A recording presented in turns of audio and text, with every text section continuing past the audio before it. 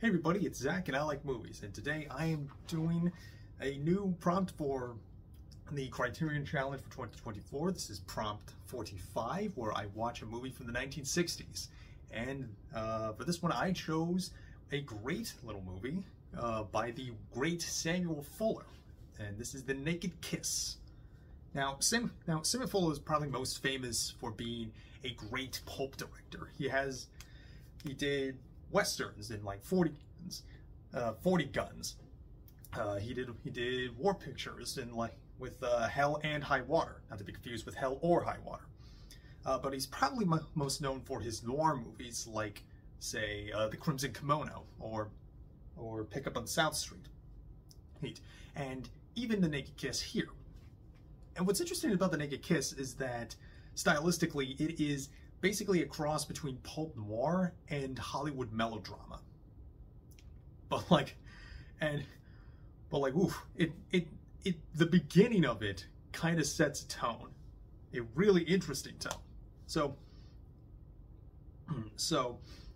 it opens on this POV shot of a prostitute named Kelly just going to town on her drunk pip with her shoe, just like wailing on him, and he's trying to get away because she's like whacking him with her shoe, and then the scuffle, he like pulls off her wig and she is like strikingly bald, and then she knocks her to the ground, sprays his face with seltzer water, takes him like, I'm only taking the $75 it's coming to me. And then she puts her wig back on, and as the credits roll, she just refixes her hair to this sweet, nice music. That's a tone, boom, that's an opener. Wow. What? It's an opener that really just kind of throws you for a loop. You just kind of don't know what all you're in for, but you know you're in for something special. So Kelly makes it into a new town, and it is just picture perfect Americana suburbs. You know, all the women are saints who work at a hospital for disabled children. The local philanthropist named Grant, he is super sweet and donates funds to the hospital. Kids skip and play on the sidewalk, and it's just so pleasant and quaint, like a Norman Rockwell painting. And Kelly eventually meets Griff, who's the local police captain, and Griff is a hypocrite, because he's clearly brown nosing her about being a former prostitute is like, I don't like, it's all like, oh, I don't like you, and but at the same time he's goes to this burlesque dive bar that's across the town, and all the girls know him. He's a regular there. Even it's oh yeah, he's totally giving her hell for being a prostitute, but he totally comports with the other prostitutes there.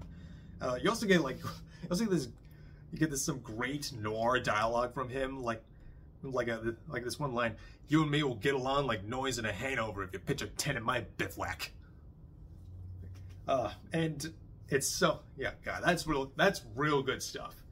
And Samuel Fuller, he absolutely nails this atmosphere of a seemingly nice and pleasant town with a dark underbelly, just out of reach.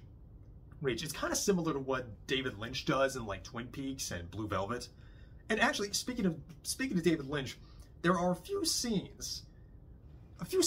scenes of this atmospheric, bordering on surreal, often off-putting imagery. For example, Kelly, she gets kind of she's being seduced by the rich philanthropist Grant, and he's showing her a reel of this handheld camera vacation of Italy, and he tells her, if you close your eyes and listen, you could hear the music there, and she's imagining being rowed in along the Venetian waters. She can sees these flowers surrounded by the couch. She imagines a guy rowing the couch with her and Grant romantically, and she gets all it's just her getting all swept up in this romance, and she works at the hospital, and there's a scene for working for these disabled kids, and it's where she's finally able to like have this like wholesome image that, if not wholesome, at least this very presentable image that she's really been struggling to achieve, even like, and now hell, especially from like our first impression of her, with her just like going to town on a pimp. You could tell that this is probably something that she's been fighting for a while. Like, Kelly is a fighter. She's real sweet, and she's a real compassionate person, but she takes no gumption. She doesn't take any shit. And there's this, it's a bit of a weird scene where the kids put on this little recital. They've seen this song, and like lyrics, it's a very sweet, beautiful song, but like it's a down tempo, and so it feels a little weirder. And then you have like Fuller has the kids sing this directly into the camera in these like close-up shots, and it comes off as more off-putting than anything else. And you it does give the idea that like there is something a little more to this town. Like, it's and you find that out in a really shocking twist. Like, I was really it's a twist that I was really surprised by.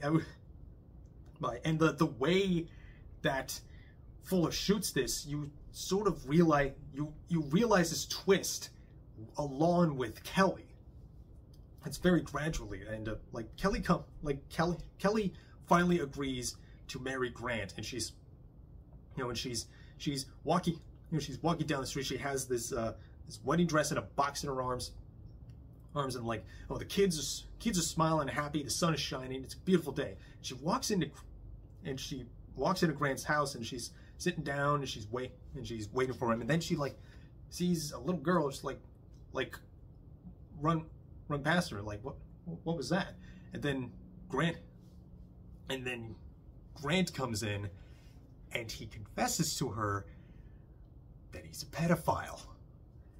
And he tries to the way he describes himself, and like the look on Kelly's face is just this horrified, just shattered look, and like he justifies this, and also his attraction for her as like, well, you're a prostitute, so you also know about sexual perversion, so you understand my sexual perversion. And it's like, oh my god, and like as this scene is playing out, the recording of the song that the kids sang at their recital is playing, so it just makes it even more fucked up. And Kelly just completely devastated, just like whacks Grant over the head and kills him instantly. And she takes out a wedding veil, puts it over her head, and just like sits there on the couch looking like a ghost. It's a scene that like comes not out of nowhere, because they did lead up to it with like the little attention and focus on the children, but like the way it's like revealed, and like the ground from underneath you is just like destroyed. It really is an overwhelming moment.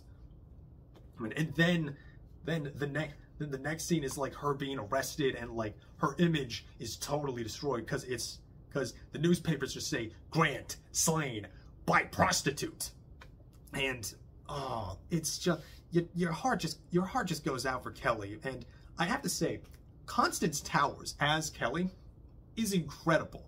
Like, she's probably best known like career-wise as being an actor off of General Hospital, but she is incredible in this, and she is so compassionate. She's so tough, and she's like such a wounded social pariah, just trying to make herself, trying to put her life in a better place, and trying to like keep her in, trying to get her, work her way to like get this image of her that is somewhat presentable for you know, the classic American life. And on the one hand, I wouldn't say that this movie is necessarily pro-sex work, but especially for the time that it came out in 1964, it does treat the sex workers with humanity. Whether it's Kelly or these other these other like brothel workers work at the burlesque bar, like, named Candy, and it is a very current of the day kind of movie about how everybody makes assumptions about a person based on their image and even their first impression of them, and how that image can then be used against them when they sort of break societal norms. And it's also current to the day because, hey, just like in 1964, we also have problems trying to prosecute rich pedophiles. But after that, the movie gradually kind of wraps up a little neatly. But Kelly decides to leave. The nurses, all her nurse friends, wish her the best of luck. But like, there's a moment where, like, one of the final moments is like the